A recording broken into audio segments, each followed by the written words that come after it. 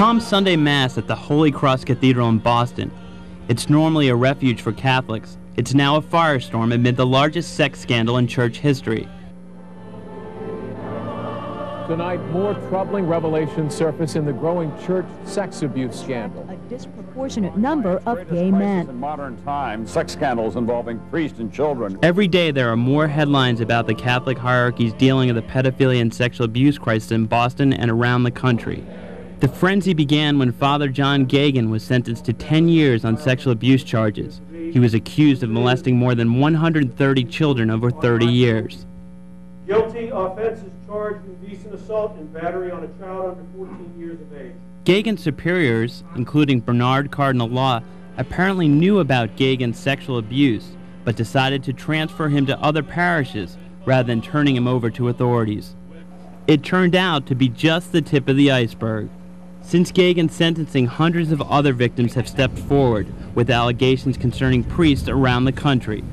Some pedophile victims who had previously settled out of court with the Catholic Church and agreed to silence are now speaking out about their experiences. Come here. One of them is Mark Serrano.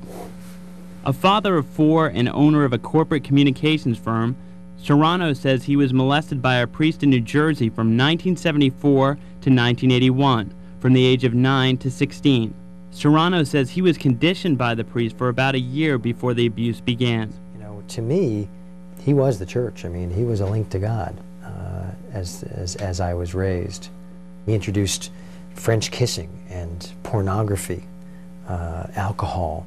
He methodically built up the stages of molestation over time to include petting and fondling, forced masturbation and oral rape and sodomy. Serrano says the priest told him to keep quiet. The victim finally came forward in the early 80s. The Catholic Church settled out of court with Serrano for $240,000 on the condition that he remained silent. His abuser, James Hanley, now defrocked, still lives in New Jersey. Phil Saviano is another victim who now heads a regional victim survivor network. According to Saviano, Father David Holley, who is now serving more than a 200-year sentence for molesting children, began molesting Saviano and his friends in 1964. Saviano was 11 years old.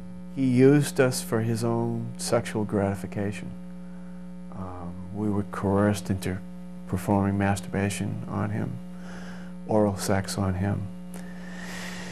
And I can remember, after all these years, I remember several instances having sex with him within the church, in the sacristy, in the church basement, in the rectory. When Saviano came forward with his story, he was told by bishops in the Diocese of Worcester, Massachusetts, that they had never heard of problems with Father Holley. Saviano pressed forward and filed a lawsuit. During the process of discovery, he obtained 25 years of documents which showed acknowledgement of Holley's sexual misconduct by a group of bishops in the United States. They opted counseling and reassignment for Holley instead of criminal charges. When Holley was finally convicted a few years ago, he'd been accused of molesting more than 100 victims. It was stunning to see these letters and to see these signatures and know that the problem with Father Holley was not just one crazy priest, but it was the problem of the hierarchy of the church and the way they dealt with them.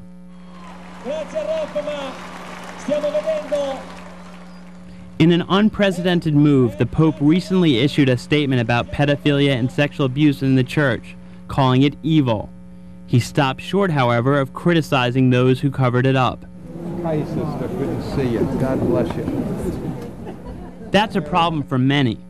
According to a recent poll, more than 60% of Boston Catholics say they would like to see Cardinal Law resign.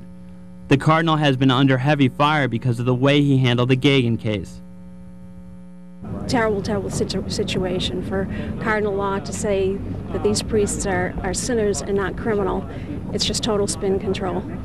The trust is gone, and the leadership abilities called into question, definitely, and it's time for him to go.